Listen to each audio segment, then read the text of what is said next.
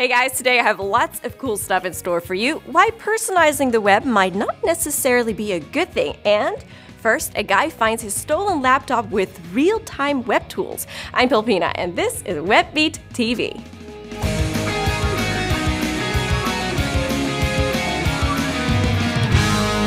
This WebBeatTV is made possible thanks to Hover.com. Visit WebBeat.tv/domains to get your 10% discount. So imagine this. You go on a trip to New York City and your bag is stolen with your laptop and cell phone. Most of us would just give up then and there, just take my clothes too, my life is over. Well, listen to this. This actually happened to Sean Power, a Canadian web consultant, but he had installed Prey, a free tracking tool.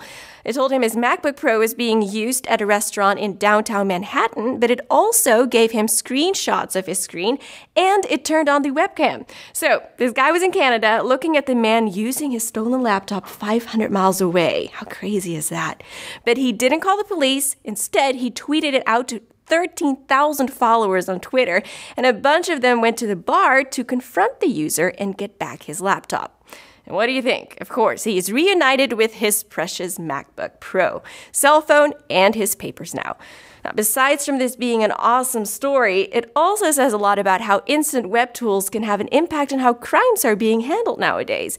In this real-time era, you can get a lot done with strong social network connections and if you use the right tools. I mean, kudos to Prey, that free tracking tool that Sean used. I'm sure they're going to get a bunch of new customers. Just don't tell me this was a staged Prey PR stunt. So, in this new era of real-time, there's also a web trend that many major sites are adapting to, and it's personalizing the web. Whether it's your Facebook feed or Google search results, Yahoo News page, there's not one single version out there anymore. They're all getting personalized. A couple of weeks ago, I asked a bunch of friends to Google Egypt and to send me screenshots of what they got. So here's my friend Scott's screenshot, and here's my friend Daniel's screenshot. When you put them side by side, you don't even have to read the links to see how different these two pages are. But when you do read the links, it's really quite remarkable. Daniel didn't get anything about the protests in Egypt at all in his first page of Google results. Scott's results were full of them, and this was the big story of the day at that time. This is just a short clip of a fascinating video on how the invisible algorithmic editing of the web is not necessarily a good thing. Check out the full video at webbeat.tv/113. So you might have heard that Callie, Lewis, John P., pretty much the entire Live It Lobster team, we have transferred all our domains to Hover.com. That's because Hover is the exact opposite of all the loud and confusing domain register sites out there. It's clean, simple, and to the point. You know what you're paying exactly at first glance. So come along with us and transfer all your existing domains or get new ones with 10% off. That's right, just go to webbeat.tv/domains to get your 10% discount code or use the code WebBeat on Hover.com. I think it's time for the viral video. What would the offline social network look like? First of all, what's your name, address, and phone number? That has to be personal. I don't know when I want to give all that, to be honest with you. Don't worry, we're just going to show it to about 600 million people. Yeah. Well, I'll probably pass, thanks. My email address is that@live.com. Great. Can you just confirm that? Yeah, confirm your email address, please. Yeah, that again. I just want to know what your interests are, where you went to school, your sexual orientation, gender. What are you doing right now? I'm drinking Coke.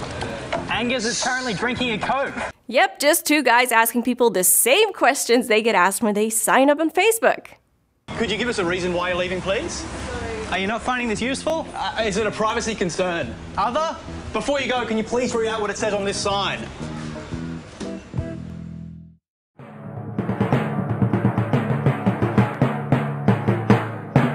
And the website of the day is Scoville. Scoville is a brand new site and a new way to discover the best places to visit. I mean, when you see all your friends checking in at a restaurant, the library, daycare, the gas station, who knows what really is the hot place to be? Most people don't check in at the gas station because it's just the coolest place on earth. No, I mean, you just need gas. Well, Scoville lets you tell your friends what is the coolest bar or the best business in town. The site is in beta right now, but Foursquare users can try it out. All right, that's it for this episode. Thank you so much for watching. Remember, when you use my code WebBeat for a 10% discount on domains at hover.com, let me know and I will put your website on the show. Have a great day, Webbies. Doei! Hey guys! Maybe I don't need a microphone. I might as well scream.